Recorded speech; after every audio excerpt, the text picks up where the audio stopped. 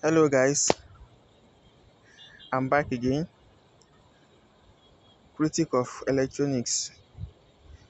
As you can see the name, don't make a mistake of buying it. You see they wrote 40,000 milliampere hour. The company is Acmeds. Don't make a mistake of buying this. This is even less than 10,000 milliampere because it only charged my phone, which is 4,500 milliampere hour once. Not even up to once. Like it charged my phone from 30% to 90% and it went off.